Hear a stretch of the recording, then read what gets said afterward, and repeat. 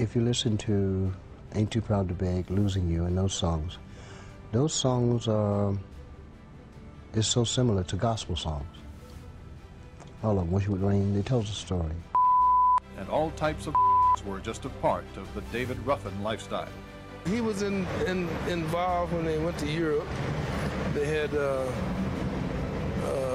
hallucinogens. It has been 9 years since Jimmy Ruffin died, and for many of us, it was just like every other death. But what if I tell you there was more to that than we all know? What if there were more sinister elements at play? Born Jimmy Lee Ruffin on May 7, 1936, in the rural heart of Collinsville, Mississippi, his early life was steeped in the kind of hardship and resilience that would later echo through his music.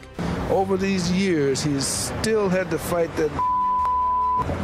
He had all kind of extremes, but he was begging, you know, and the guys gave him a little bit of money just to get rid of him. The son of Ophelia and Eli Ruffin, a sharecropper and Baptist minister, Jimmy's world was one of profound simplicity and deep-rooted family values. The absence of electricity in their home was a minor detail in a life filled with the richness of gospel music and the tight-knit community of their church. There will come a day and I will tell the whole story.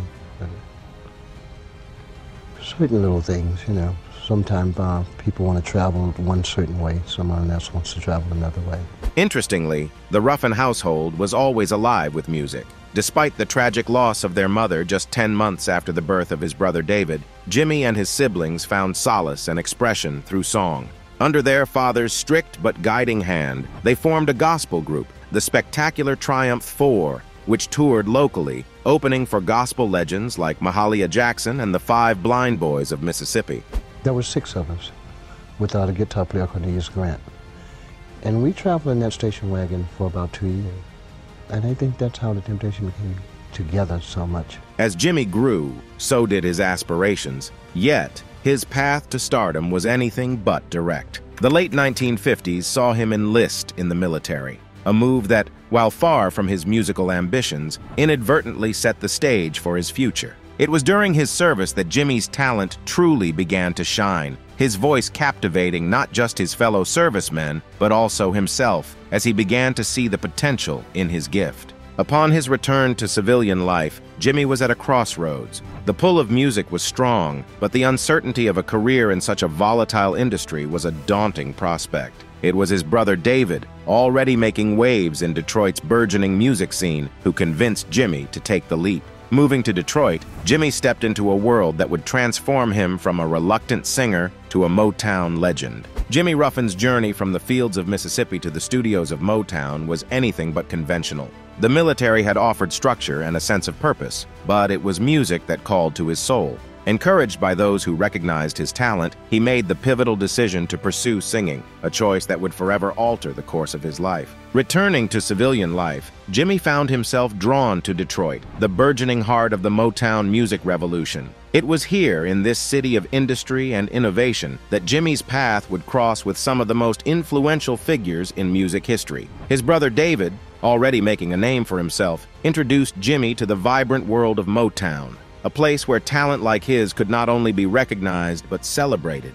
Jimmy's early days at Motown were marked by a mix of excitement and uncertainty. Signed to the label's Miracle Records subsidiary, he released his first single, Don't Feel Sorry for Me, which, despite his own reservations about the song, marked the beginning of his professional recording career. This period was a time of learning and growth for Jimmy, who, despite the challenges, remained committed to finding his voice in the crowded landscape of Motown artists. The struggle to stand out was real. Jimmy worked various jobs, from the automotive factories that defined Detroit to performing at local clubs, all while lending his voice to background vocals for other Motown acts. It was a testament to his determination and resilience, qualities that would come to define his career. His efforts to carve out a solo career were further complicated by the presence of his brother David in the Temptations, a group that represented the pinnacle of Motown's success. Yet it was Jimmy's unique voice and perspective that eventually set him apart. His breakthrough came with the release of What Becomes of the Broken-Hearted, a song that resonated with audiences worldwide and secured his place in music history. This hit was a poignant reflection of Jimmy's own experiences, a testament to the power of perseverance and the universal language of music. So now, in the world of Motown music during the 1960s, Jimmy Ruffin was right in the middle of a critical moment, not only for his own career, but also for the famous group, The Temptations. As Jimmy worked to establish his solo career within the Motown framework, a unique opportunity presented itself.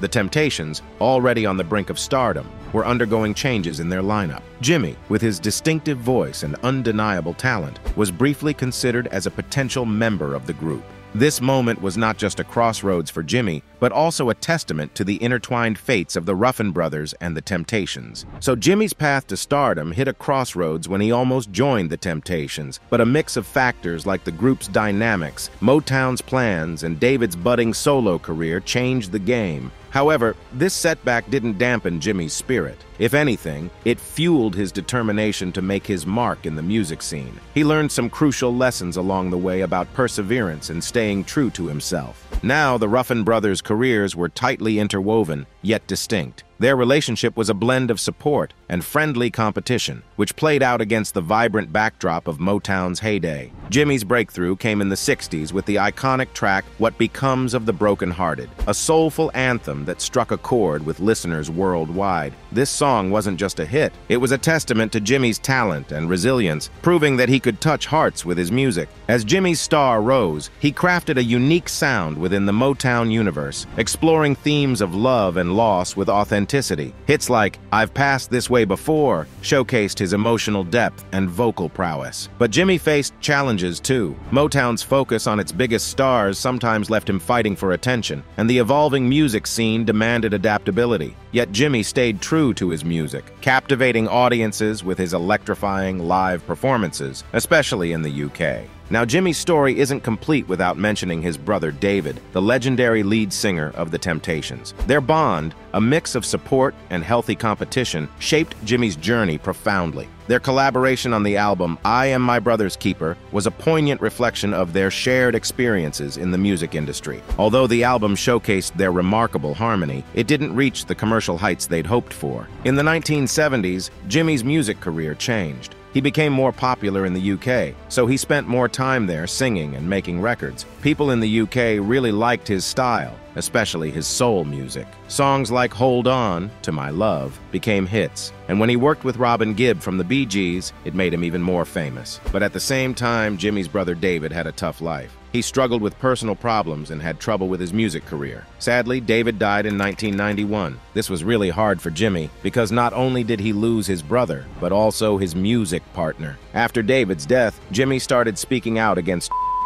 He wanted to use his pain to warn others about the dangers of especially in the music industry. As the 20th century was ending, Jimmy's career slowed down a bit, but he kept making music. He moved to the UK where people still loved his music. Even though he didn't have as many big hits, his fans still supported him a lot. Jimmy's music wasn't just loved in the US and the UK, people all over the world enjoyed it. His songs connected with people because they were full of emotion and told stories. He was good at changing his music style to fit the times, but he always stayed true to himself. Later in his career, Jimmy talked more about important issues, like abuse. He wanted to help others avoid the pain his family went through. His message of hope and strength became just as important as his music. When Jimmy passed away in 2014, it was a big loss for the music world. People from everywhere shared how much his music meant to them. Jimmy's life showed that no matter where you start, music can change lives and bring people together. His legacy lives on through the emotions in his songs, inspiring artists and fans for years to come.